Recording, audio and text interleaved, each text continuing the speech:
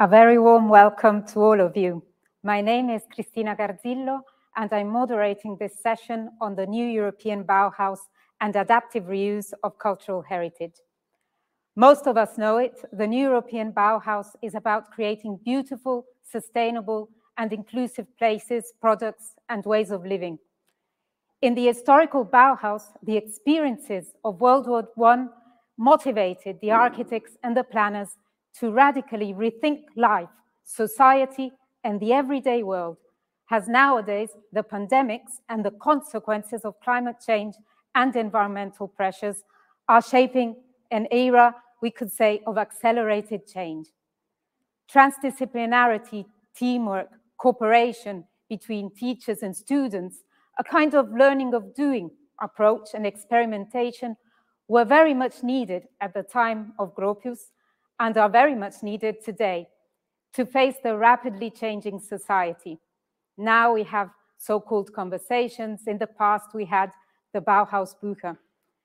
The recently adopted new European Bauhaus communication highlights that cultural, natural, and social assets make place unique and are actually opportunities for connection and social interaction, and a kind of binding element that creates a sense of belonging. Adaptive reuse of cultural heritage is key in this perspective.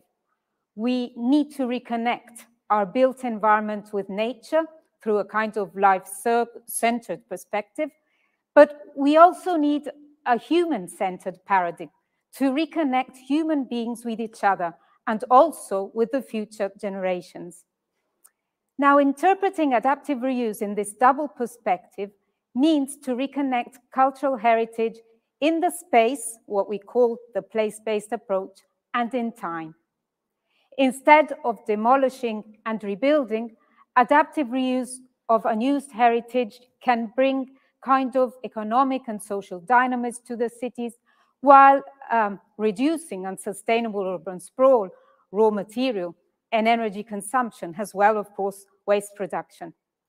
And this supports also synergistic models of business, finance, and governance.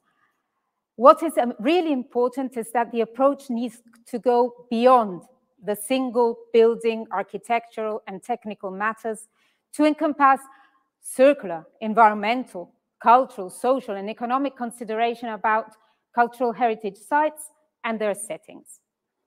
Now, questions: shouldn't the places, the spaces, the buildings, and the sites come from what the users actually want? Or should we create the space, adapt the building and the site, and put a kind of label on them and say, go here to exchange, please?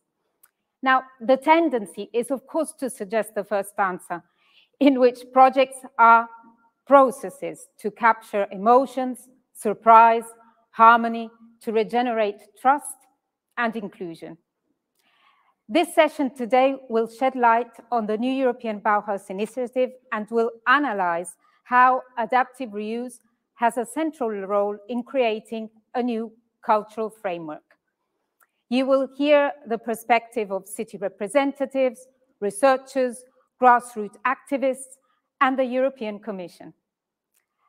I would like to dive straight in and introduce our first distinguished speaker, Ms. Borislava Woodford. Borislava is a policy analyst at the new European Bauhaus initiative team, run under the president of the European Commission, and she has over 12 years of experience in the field of youth structural and investment funds in several different units of the Commission's DG Rebuild. And we are meeting quite regularly for the workshops to advance the NEV community and the lab. Borislava, thanks a lot for being with us today, and the floor is yours. Thank you so much, Cristina. You've had such a wonderful, comprehensive introduction of our initiative that I wonder if I can capture your attention. I have prepared a dozen slides this morning. If I can have the slides online, please. And I hope that this is just the starting point of a conversation. I would answer your questions as to how to get in touch and involved with us at the end of the session.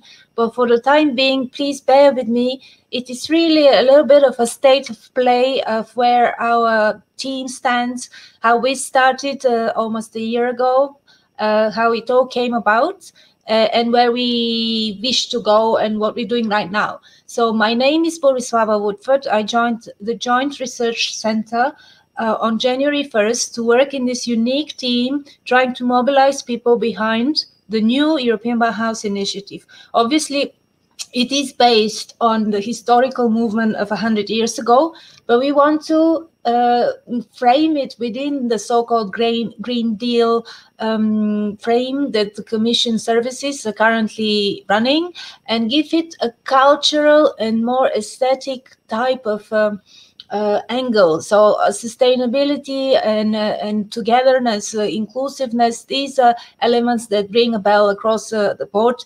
But what we are bringing in is this additional cultural angle, and I hope that within your 3 days of Cities Forum, you would explore culture, heritage, mobility, but also urban sustainability. These are core elements that ring a bell for us as a team that are trying to mobilize people behind the initiative, but you also recognize yourselves in what we've been trying to do so far. So let me start with slide number 1. This is our European Bauhaus timeline.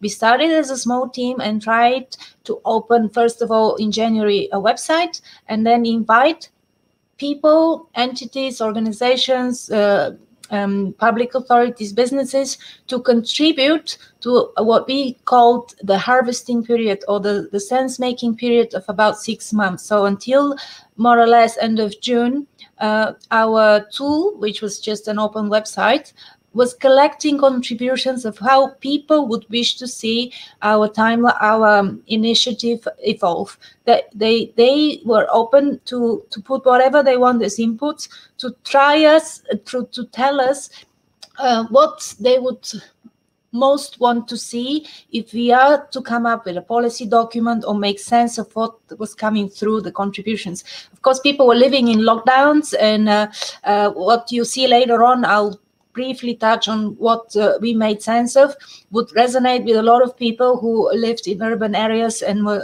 craving for culture, for sustainability, for green spaces, for connecting to communities. The culmination for us was in September again of this year, mid-September, where we were mentioned for the second time in the State of the Union speech of our President von der Leyen. She mentioned us because on the same day we had adopted an important policy document. I'll talk about it later on. But we also awarded our first winners of the New European Bauhaus edition #1 prizes. There is a slide on that. And what we're currently working on in the delivery phase of our initiative is preparation on what we want to see as a living lab, so an European Bauhaus lab, and also trying to open and guide people through the various goals that we've envisaged for in terms of funding. This slide number 2 really gives us an emblematic way of us trying to create a movement in 6 months, which was extraordinary because we received so many contributions, over 2,000, and individual inputs, but also high-level people put their papers. We had a growing community of official partners. In the meantime, it grew so much that we are now at 313 official entities. ICLEI is one of our official partners. I'm very pleased that you invited us to pitch to your audience today. But I also invite new organizations who want to join us. We have a wide spectrum of areas, sectors that we cover. You see a lot of our partners come from research and education. They are obviously faculties of architectural design in European universities, but not only. We have art and culture, about 23 I see on our slide, come directly from art and culture. We have heritage and built environment type of entities. We accept everyone who is not for profit and does not have political links. So it could be a very small green NGO to a very big European foundation. More on how to become a partner is on our website. In terms of communication media channels, we use Instagram, Twitter, website. Of course, website gets hits every day. What's surprising to us is we launched a newsletter and we already have over 24,000 subscribers. You can become one of those. Just put your name on our website. Our Instagram followers over 15,000. So this is a massive amount of people who want to hear from us. They probably like our pictures, but not only. We try to be active on social media and reach out, especially to young people. In year one, we managed within 6 months or so to launch the European Bauhaus edition #1 of our prizes. So we gave 10 awards in 2 different strands, 20 winners in total. The first strand you see briefly is called the European Bauhaus Awards, but this is really for existing projects, and they were completed projects. We awarded them, and the new European Bauhaus Rising Stars were really concepts and ideas that we welcome from very young people. They needed to be under 30 years of age, and we closed the call on June 1st. The award ceremony was a success. I have a slide on it, but just to say that we plan to have a new edition of prizes. So watch out, be interested to follow what's going on our website, because if we make sure we stick to our own deadlines, in January there will be a new edition with new categories and new strands. This is what came through in terms of projects that we awarded as best finalists. I mean, okay, you see we picked a bit of a circular building industry type of project on the left-hand side, or something to do with neighborhood, urban renaturalization, or if contemporary art as a tool, reimagining our cities as an extension of nature. That also rings a bell to a lot of you. But also we had funky projects in circular supply chain for furniture, for example. This is just what our media team chose to demonstrate on one slide. The ceremony was a success. Very young people came to Brussels, 60 of them, in fact, 60 finalists. They didn't know who is winning until the very end, so suspense was there. And it was a genuinely nice ceremony. People loved to be back together. It was in person, and a lot of people also followed us online. And we want to repeat it next year, so stay tuned. Now, the next bit is the more mundane element of what we do. We needed to go through the motion of how commission comes about with a proposal. So we have a communication adopted in mid-September. It's our policy document. It's really a guiding document for those of you who are interested in terms of what came through the 6 months of harvesting. What people wanted us to concentrate and focus on was there were 4 thematic axes. People wanted to see a transformation in projects that reconnect people with nature, communities with nature. As I said, it was during lockdown, so it's not surprising. People were craving for green and sustainable and local. They wanted to gain a sense of community, to go back to belonging to a community. And they asked us to prioritize the places and people that need it most. This is not an evident type of finding. You know, this is the first time Commission is asked to not go all over the place with super duper documents or frameworks at European level, but to really go local, grassroots, neighborhood, think of places and people that need it most, especially after pandemic times. And of course, the 4th element is all about circular economy. So we want to see long-term life cycle thinking and rethinking the industrial system, how we build, what we build, do we need to build, all these questions. Up the next slide.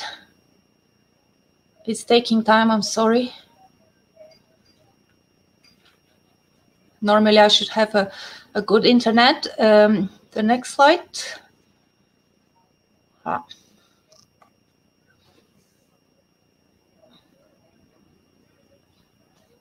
I'm sorry, I don't know what happened, but okay. The next slide is with us. So we're looking into developing a lab. So it's a community of partners, but also high-level roundtable personalities that are active in the Bauhaus movement.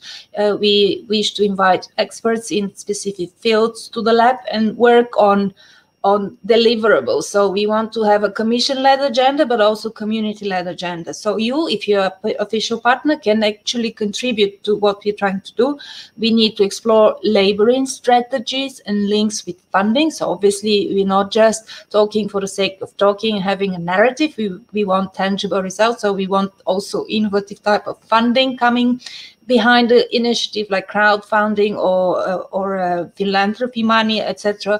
We need to also look at on places of knowledge and education. A lot of our partners are interested there anyhow, and we will have a festival next year in June, which would be in the form of forum, fest, and fair. I see that I'm asked to speed up. We obviously work with a rich policy of ecosystem. You know, there's a plethora of initiatives, documents that the Commission has produced. For you, you would notice the European Agenda for Culture, or the European Framework for Action on Cultural Heritage. These are documents that we build on. We don't want to reinvent places. We want to obviously pool resources and figure out what's in all these policy documents that the Commission is trying to push forward and make sense of it through the triangle of sustainability, aesthetics, and inclusion. For the very, oops, my slides are again not so quick to change. For those of you who are interested, read our policy document. I mean, it will take you to in new meanings, enabling ecosystems, you know, the way we want to transform by using some funds. We want to have a transformation of places, some demonstrator type of documents, demonstrator type of projects, and have also very small initiatives that talk to local people. So not just grandiose type of built or rebuilt structures or buildings, but go small, support small scale projects. We're also thinking of an off-the-shelf instruments, which would be for financial instruments. So trying to combine public with private funding. And I'm not sure, I have not been able to go through my slides, but I do not want to take longer than what I was allowed, 10 minutes. So maybe best the starting point for you would be our website. You just type New European Bauhaus Initiative, look at the delivery page, look at our welcome page, the partners page, and even beyond, go and explore prizes edition #1 and future prizes in 2022. Back to you, Cristina. I'm sorry for the technical hiccup. No, thanks a lot, Borislava, for this very clear and also helpful overview of where we stand with this initiative. I know that you need to leave, but just to confirm, is there still the chance for new stakeholders to get involved in the community? Yes, indeed. I did point to a few possible entries. If you're an individual, you just want to stay in touch, know what we're developing, what we plan to launch as a call, etc., stay tuned by subscribing to our newsletter. It's very simple. You do that. If you wish, as an entity, no matter the size, apply as an official partner. There is also a very short survey you complete. You'll find it on the partners page. If you wish to explore a topic of interest to you, you can always find a local partner from the very large community of partners and introduce it as a topic for our future policy lab. We would try to accommodate as many topics as we can and make them relevant to the policy document, but also relevant to the growing community.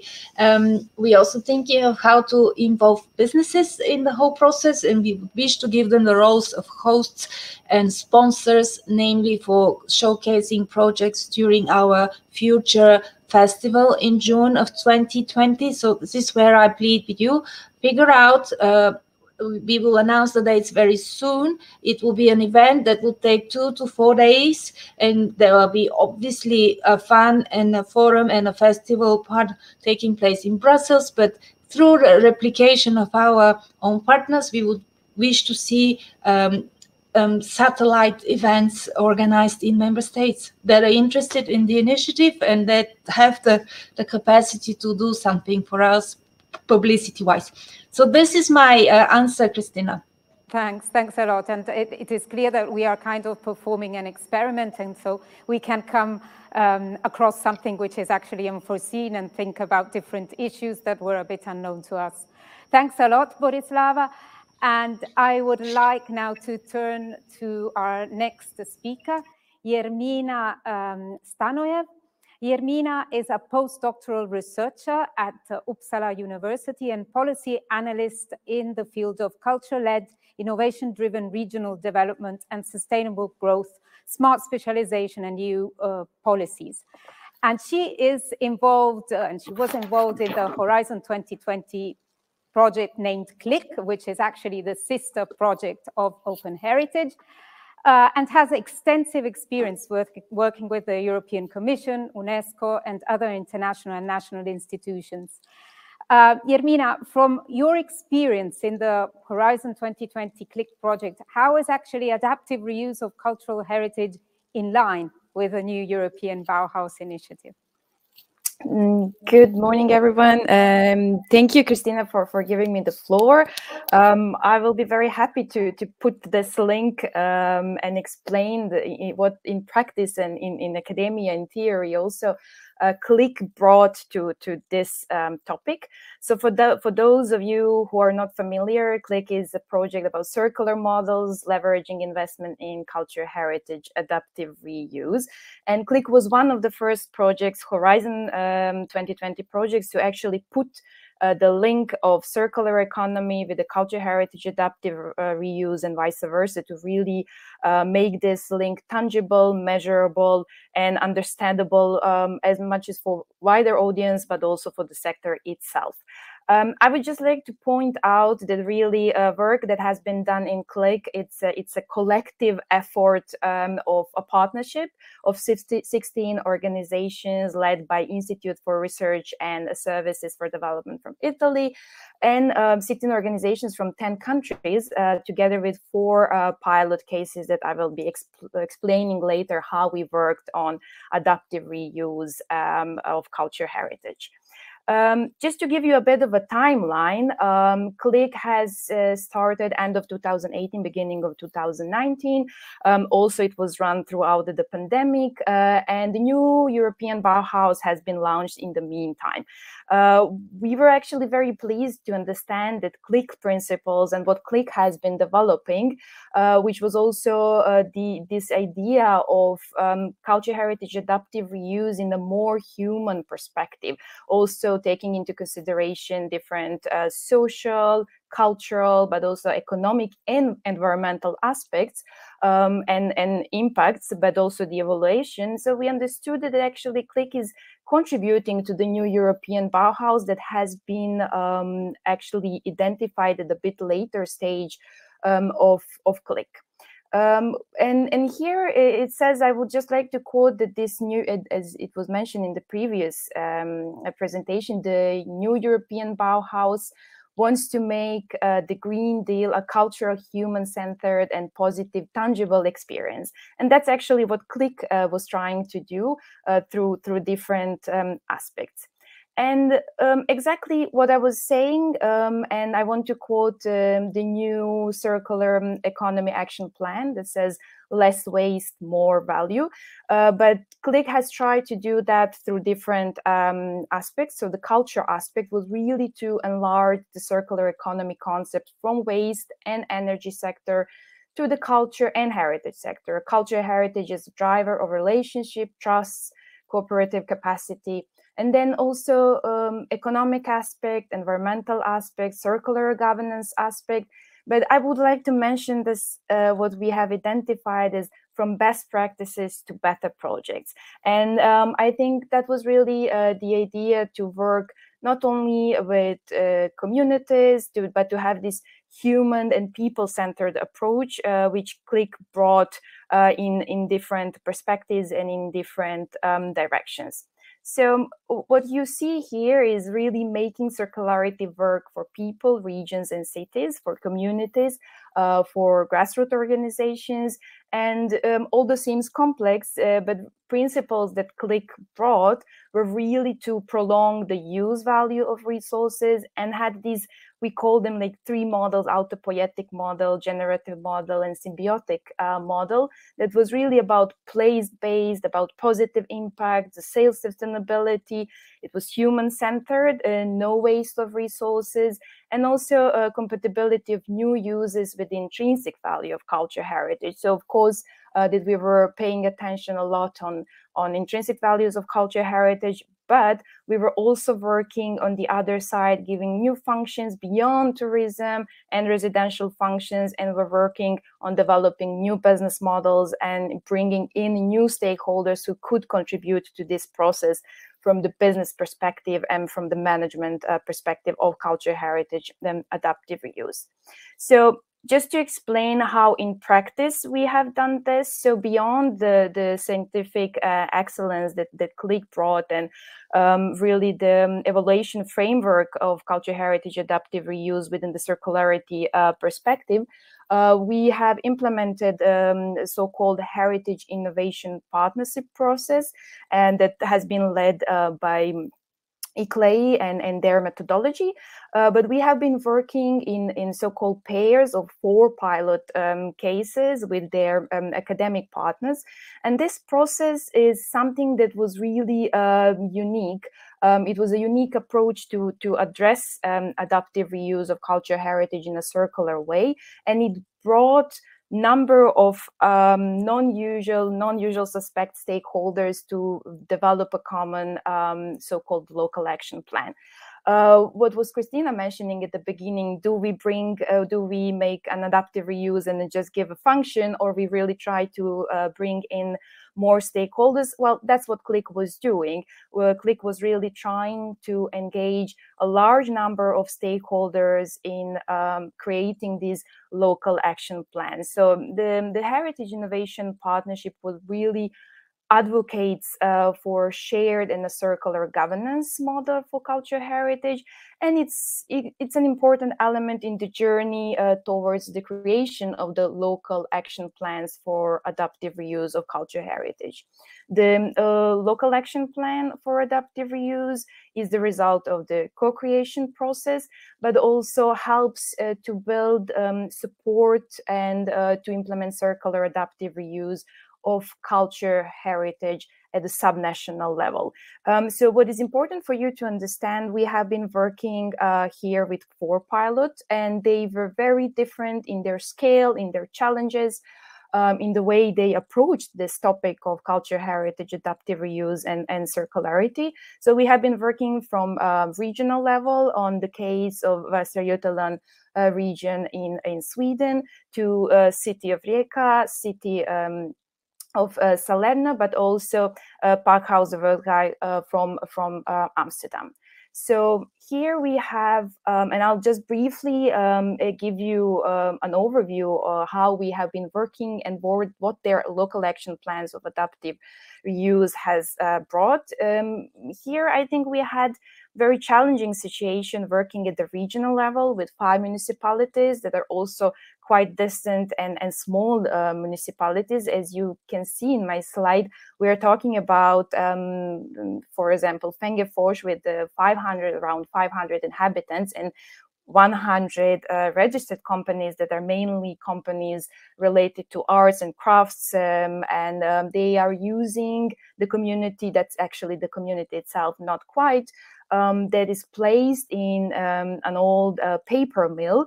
And we have been working specifically on this case when it comes to adaptive reuse. There was a set of different activities and actions, but when it comes to the regional level, and we have been working with the regional authorities of culture heritage, region. So what the local action plan has brought was really cultural natural heritage integration in regional policies. As you know, regional policies in Sweden are pretty strong, and there are many other regional documents and policies that were pretty much developed related to circularity, related to natural aspect. But here with the local action plan, we have tried to integrate culture and natural heritage in these regional policies. So the region also acted, and the plan itself, local action plan later, as a catalyst in placemaking and regional development. And here we also had the case of use of embedded energy, reuse as a part of circular economy. And that was, let's say, one of the biggest challenges for the region to communicate with their colleagues in other fields to implement culture heritage, adaptive reuse as part of the circularity process. Then we also had City of Rijeka as one of our pilot cases and also partners. And we were, well, lucky, but also it was challenging to have Rijeka on board exactly in their period of being European Capital of Culture, which brought in itself additional challenges, but also many other really relevant and great elements. But here we were focusing on adaptive reuse of several different culture heritage buildings, but also assets. As you can see, we have been working with a boat, Galeb boat. And what was interesting really in Rijeka with the local action plan, we brought a new value to the industrial heritage, micro-community-led projects, response to urban deficits in art and culture. Here you also see the building of one of the seats of the ECOC that has been transformed and reused, as well as some other buildings that were in this process. So in City of Rijeka, we have been working at the level of city, also trying to identify cultural corridors and how to really define the city as a playground of circularity processes with really different cultural activity, experimentation, and flexible uses. Similarly, but completely different, but similar in terms of the scale, we have been working with City of Salerno, where the focus was really on, for example, green procurements, culture creative industries, business innovations. Again, we have had several buildings or spaces like Giardini della Minerva, Palazzo Innovazione that were actively participating in this process. And in the local action plan, there was really this cross-cutting vision for Salerno Circular City and how to bring heritage projects to be really funded, how to link this adaptive reuse with new financial models and instruments to bring them to life. Also, we have been working on the focused on the regulation for shared management of culture heritage as a common good. And last but definitely not least, and it was pretty different than previous three cases, is the Foundation Bauhaus de Zwijger. Always difficult to pronounce, but what was their unique feature in the project, but I would say also in the Amsterdam city, they act themselves as urban area attractor. They really work with a large number of stakeholders to bring the topic of circularity, the topic of sustainability, really on another scale, working with grassroots organizations, but on the other side, also working with the city, Amsterdam Circular City. So, for example, one of the areas their local action plan has been developed was really new circular governance and business model, because they were also very hit by COVID pandemic. And it has been a circular heritage included in the Amsterdam official circular city strategy. strategy. So their role was really live events, live cast, working on private-public partnership with social purpose. And here I will be just closing and staying, of course, for further questions. I hope you managed to get really the comprehensiveness of CLEI aspects of working on different levels on the culture, heritage, adaptive reuse, and circularity processes. Thank you, Cristina. Back to you. Thanks a lot, Jermina. It was very inspiring, and I think that in these 4 cases, we really understand how the adaptive reuse is expressed actually through these continuous adjustments and adaptation over the time to meet different needs of the different contexts.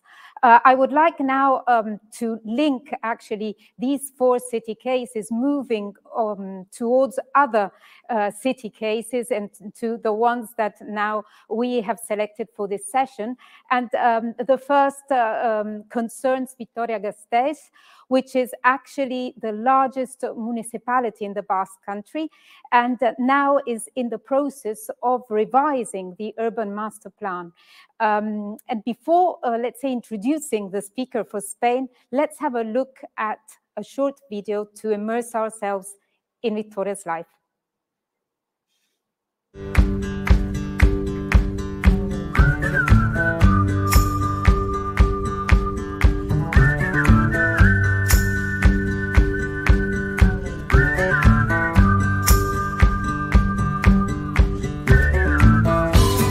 Her from the sky, all about it. Down the river, high tide flows around it. Through the whispers of pines, I hear them sing. The more you love, the more you live. Have her from the sky, all about it. Down the river, high tide flows around it. Through the whispers of pines, I hear them sing. The more you love, the more you live.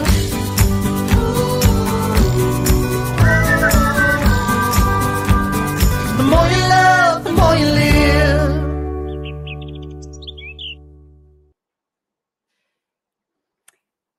Now I can better introduce Beatriz García Monco Piñero. Beatriz has a master in restoration, rehabilitation, built heritage and landscape management from the University of the Basque Country in Spain. In 2015, she began to work as an architect in the City Council in the Urban Landscape Department and for the City Planning Department. And currently she works as a member of the Sustainability, Climate and Energy team. Beatriz, the floor is yours. Thank you very much. Thank you for your kind presentation. First, I would like to thank Open Heritage, Green Charts, ICLEI and Civitas for inviting my city, Vitoria-Gasteiz, and me to do this presentation, and of course, all of you for attending it. As Cristina said before, we are located, Vitoria-Gasteiz is located in the north of Spain. It is the largest city in the Basque Country with nearly 250 or 60,000 inhabitants. And we are very proud for being the only green European green capital in the country, in Spain. And we also won the Global Green City Award in 2019.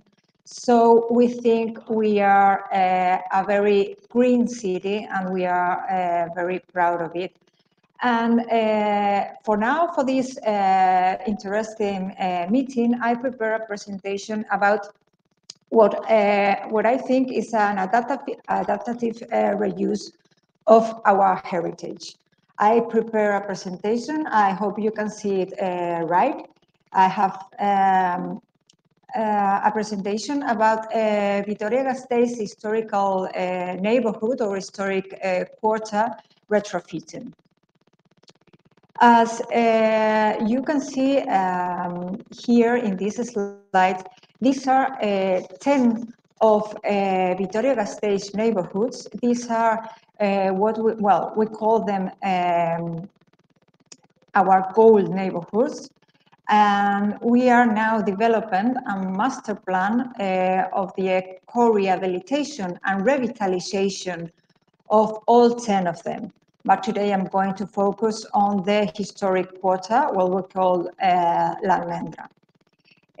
For this plan, which I also think is very interesting, is that we have made a social and urban studies for each one of them.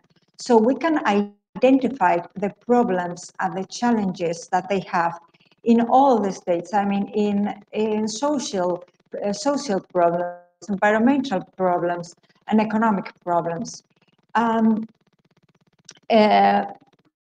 With that, we have a lot of information, a lot of very interesting information to make then this plan. So here, this is how it looks like. This is how our historical quarter looks like today. And as you can see, I hope you can see it, it is shaped in the shape of an almond. And that is why we know it as the medieval almond, so La Almendra. It is located in the center of the city, of course. And the main problems and challenges of this neighborhood in resume, and these problems and challenges, we find them in these social and urban studies that we have made, are mobility problems. Mobility problems mainly because of the narrowness of the streets, and then a very, very big noise problem because it is one of the main nightlife areas in the city. And then socially we have an aging population and also a very diverse population with a lot with immigrants and minorities that live there. And all of them, or most of them, with few economic resources.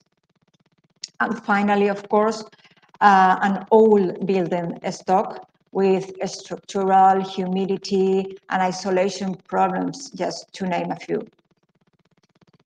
So, what we want to do with this historic neighborhood? Well, we plan for, in the short term, we plan 24 actions for the next 12 months.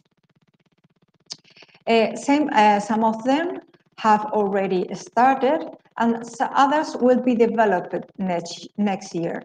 As you can see, there are 24. I am not going to read all of them because I don't have time. And I think you will also have this presentation available. So I am going to focus on these three ones. I hope you can see them. Yes. So all of the actions that I've talked before, or you saw before, the 24 of them, must be integrated in a urban regeneration strategy. And for that, we developed it. We will place actions on the short and the medium term. For example, I hope you can see it. We have on the down right side of the slide, you have a little drawing of a delivery logistics center that we want to build inside the historic quarter. And this center will supply goods to the neighborhoods. We also want to release soil on plots with out-of-order buildings. Out-of-order buildings are buildings that are not accord with our city master plan now. And in these plots, we want to build new residential buildings, and also we want to allow the possibility of an underground parking. These are things that will be inside of our new urban city master plan.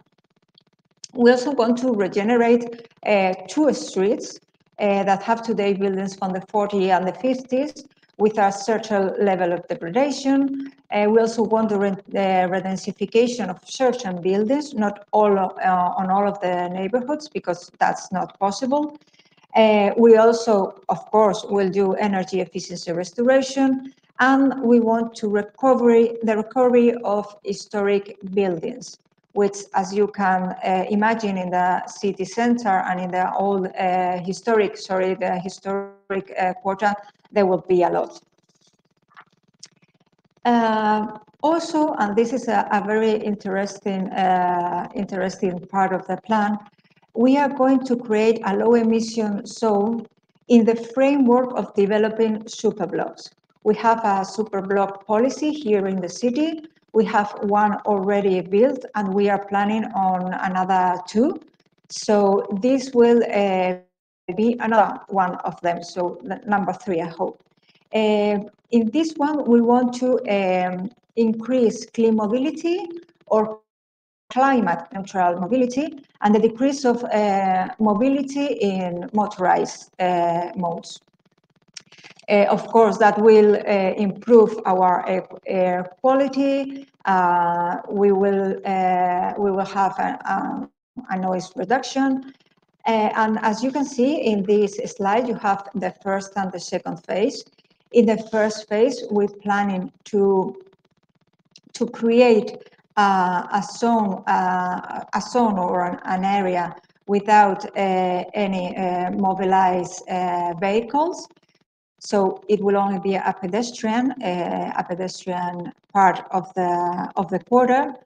And in the second slide, we are developing a second circle, I would say, a second circle with where we will rethink the traffic direction. So we'll put together a very slow city there with the traffic with streets with only one direction traffic.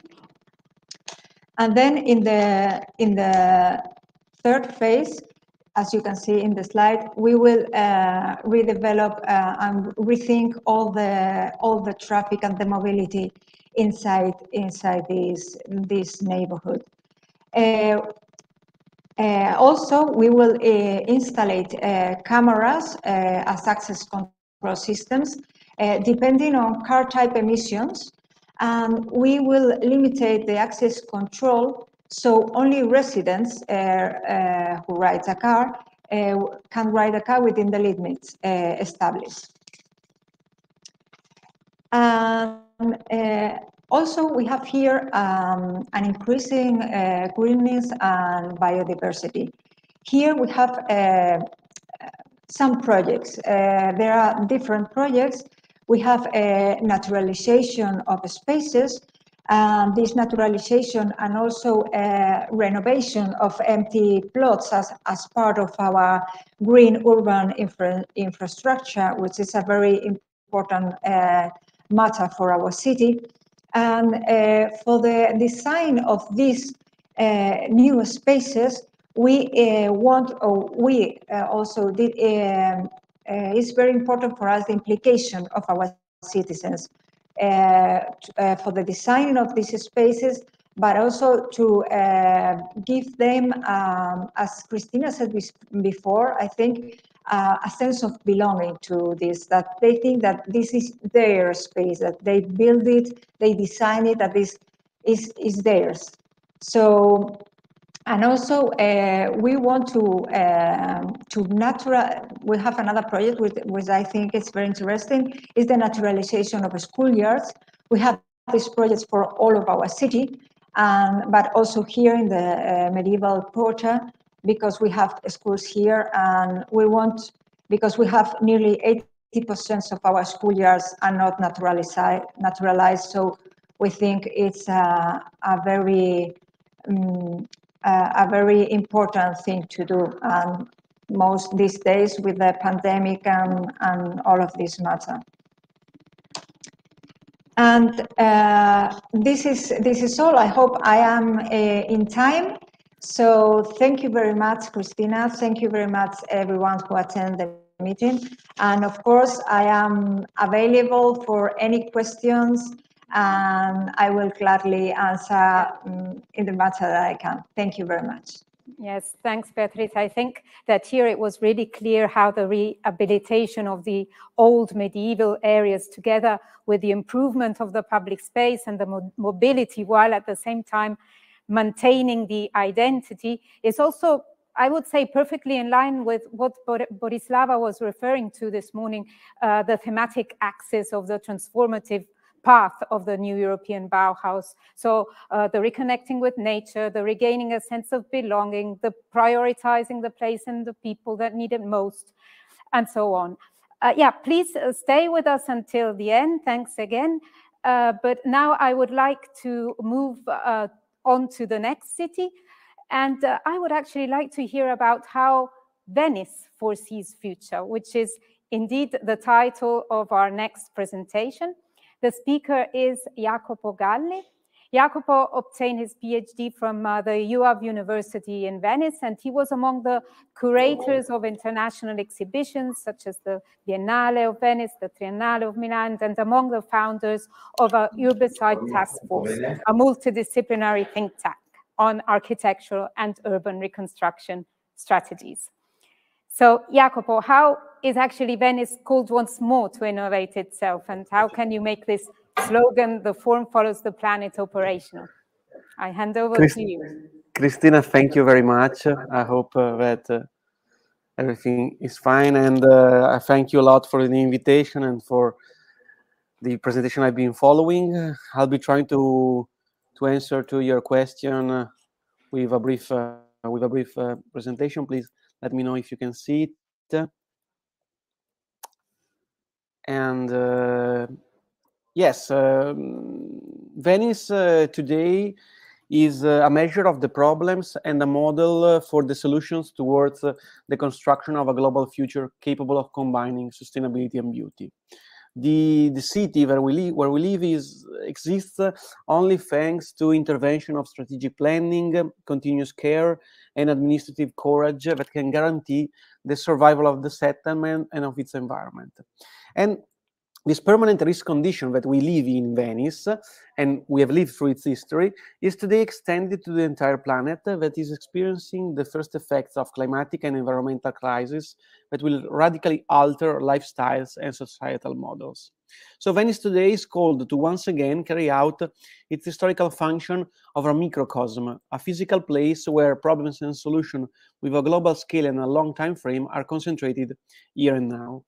For this reason, we believe that the new European Bauhaus project and its slogan, "Form follows planet," finds in Venice a perfect testing ground. Because Venice always been a model in which issues such as social inclusion and environmental impact are conjugated in design systems that, on a small scale, prefigure and anticipate global changes. And so we made this new slogan, let's say, for our project, that is Venice foresees the planet, anticipates the planet.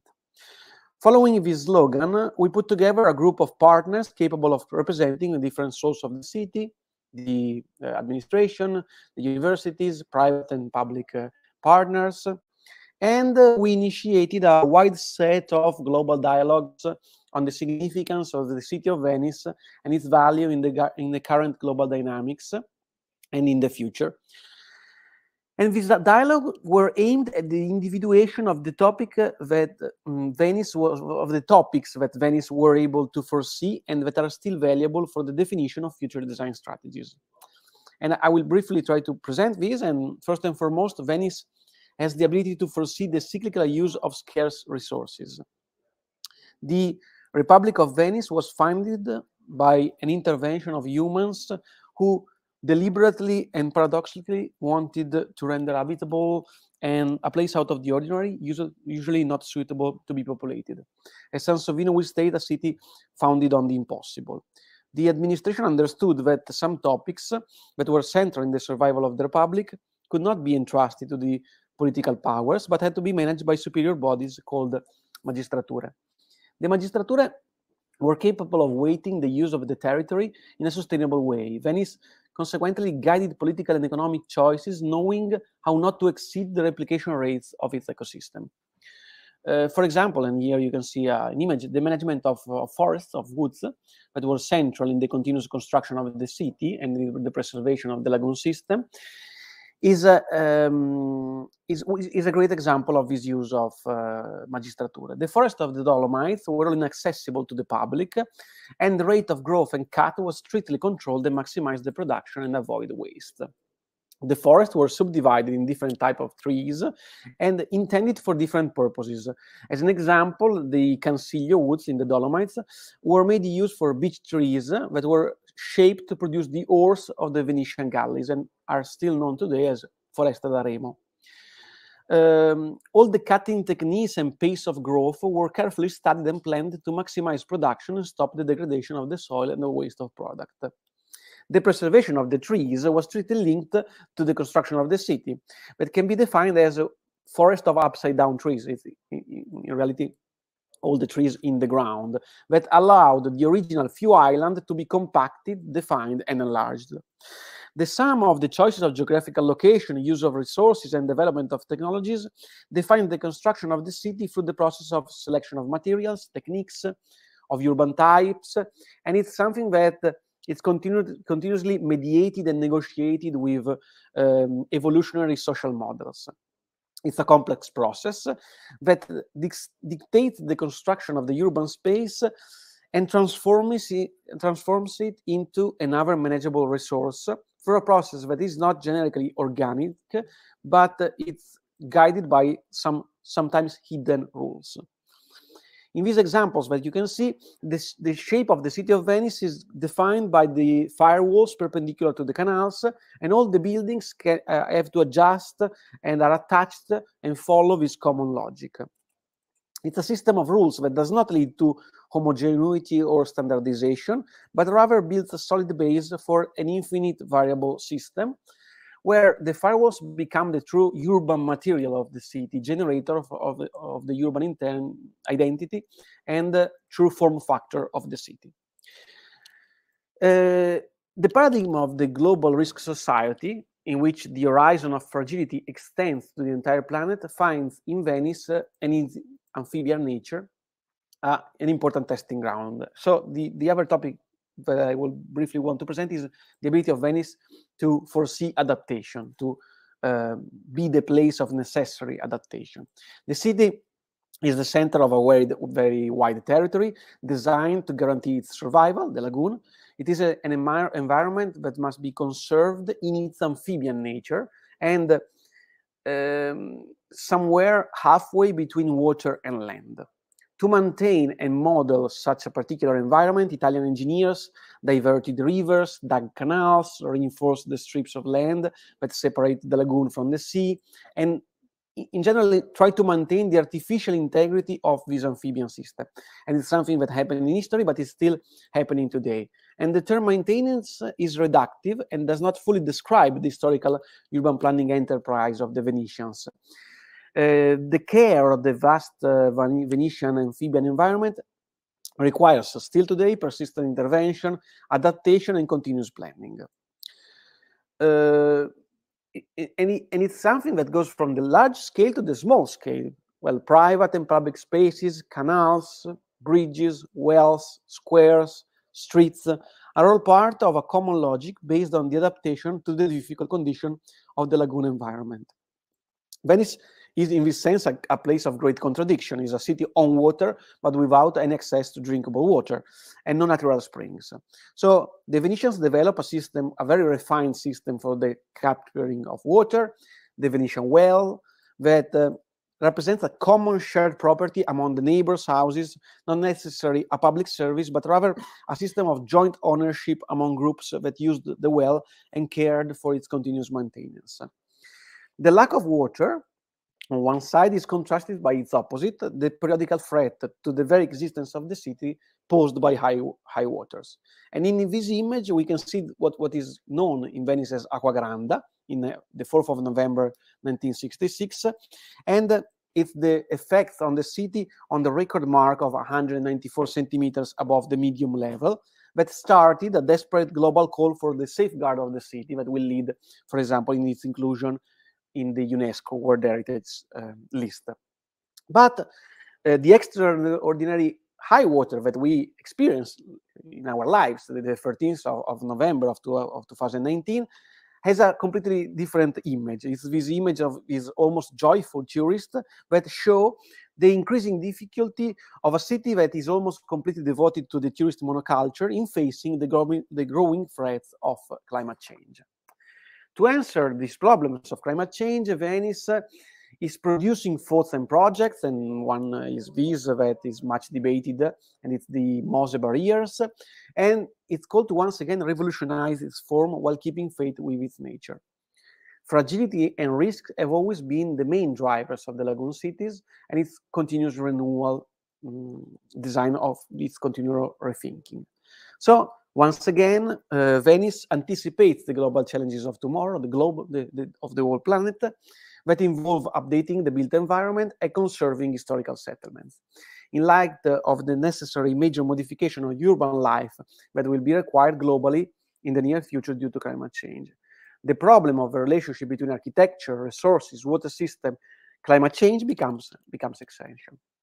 And last but not least, Venice shows the theme of beauty as a founding quality. Venice directs beauty. Venice is the concrete demonstration that combining economy and quality of life, culture and technology was possible in the past and can still be possible in the future.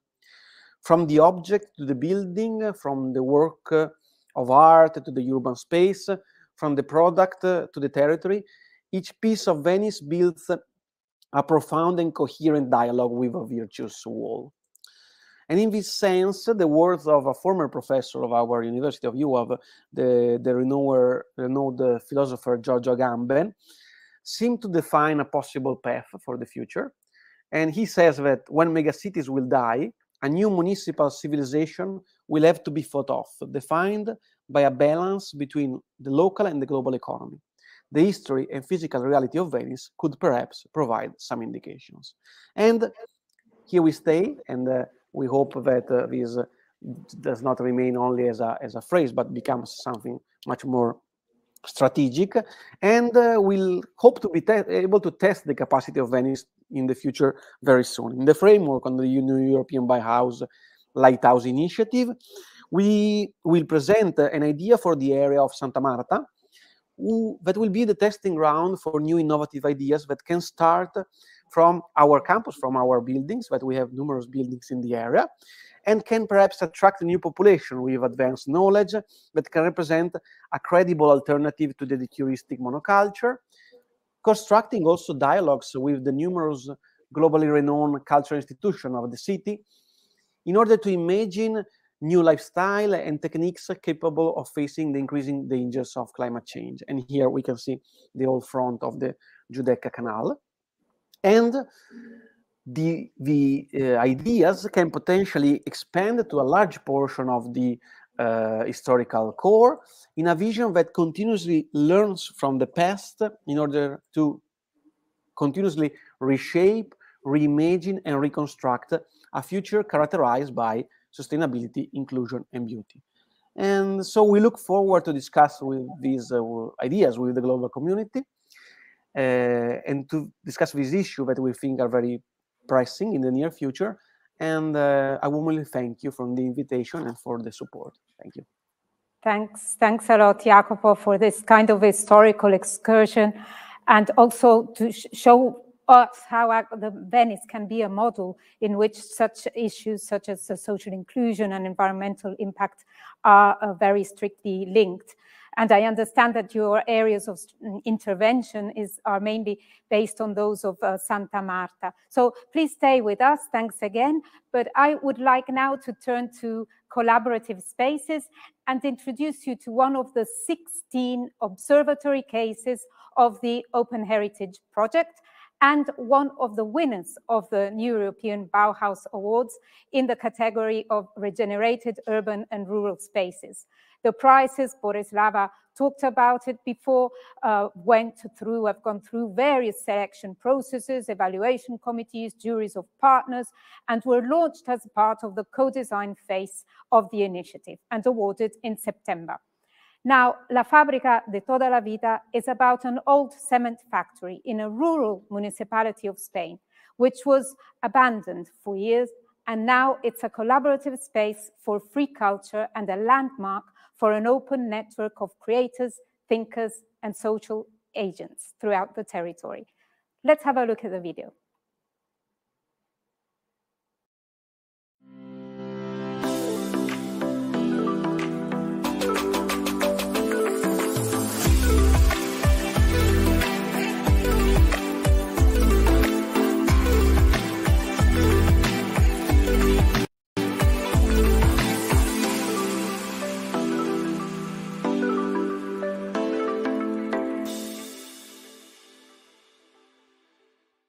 Pasa para ahí. Fábrica.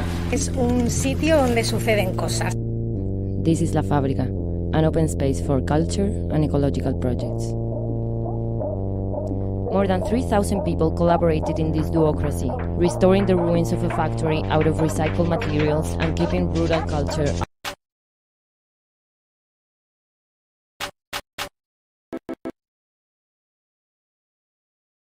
So yeah, we are resisting. For 10 years, we've been sharing dreams and knowledge, recovering the polluted soil by planting gardens, celebrating events and giving artists a stage, producing music and artwork. You know, sharing is caring, and we care about our territory. Un espacio sostenible, muchísima gente. Colectividad y resistencia.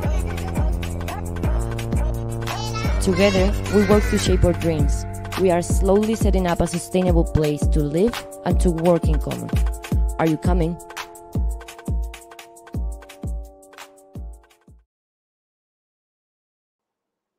So we have here with us today as representative of La Fábrica de Toda la Vida, Helena Ortiz, to give us more information on how the space was rehabilitated and how the surrounding community was involved.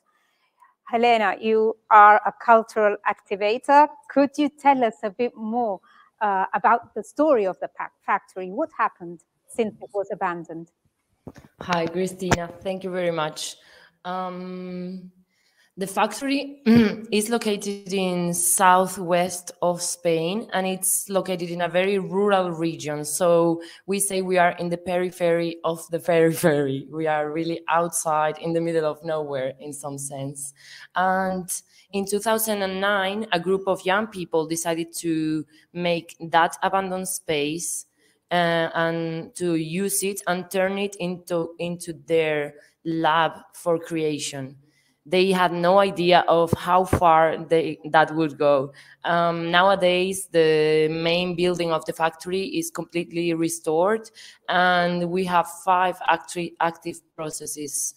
Those processes are programs that we care about, and they are a vegetable garden that is outside. It's called Siempre Viva, and it takes care of the polluted soil that it's outside.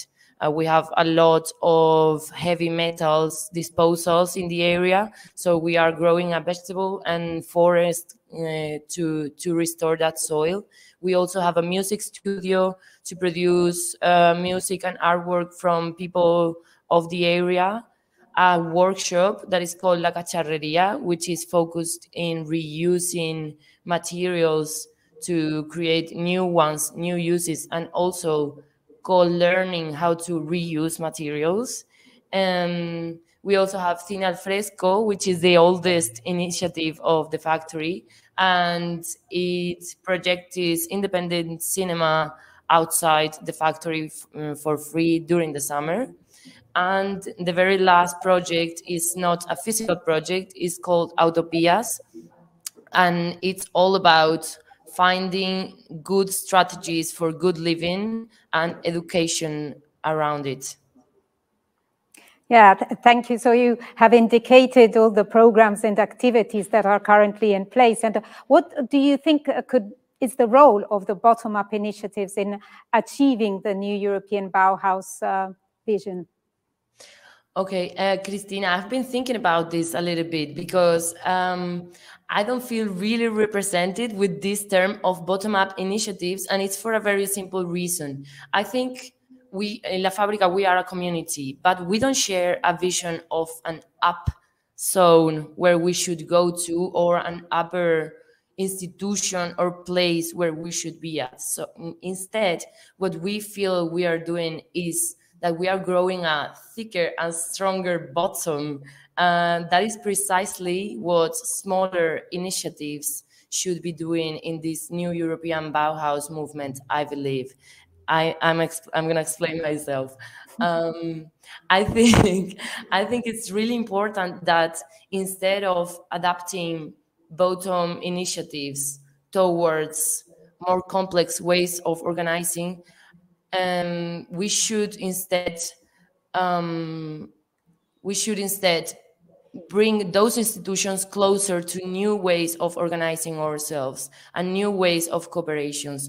We work small, we work by micro agreements, and I think that is the human perspective we are all talking about. We should take care of the human side of what we are doing. In that sense, Cristina, this is a true answer to you. I believe we are thinking only about reusing buildings, reusing structures, but we should also rethink and reuse the way we relate to each other. We should make hard collaborations, honest collaborations, where we can actually see ourselves as humans, individually and collectively. Thanks a lot. I think this is very, very clear. And would you say that this could be one of your learnings, or the learnings that could be transferred to other authorities or other places in Europe and beyond Europe? Why not? Absolutely.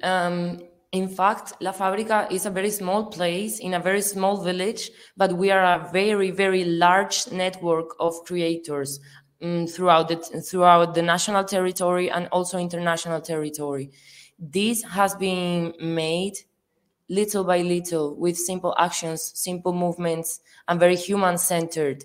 I believe we have a lot to share with institutions in terms of how to establish new communitarian ways of working and how to cooperate and make long-lasting cooperations. So in terms of the questions you just asked, I believe we have to reuse also the human knowledge we have and focus it on creating and building the new spaces. Yes, okay, thanks a lot. I think this is absolutely needed. I thank you for your contribution, and I would like now also to, looking at the time, to pull the thread of what has been said until now. And I also would like to all the speakers to join me again. And while I see if there are any specific questions on the chat, I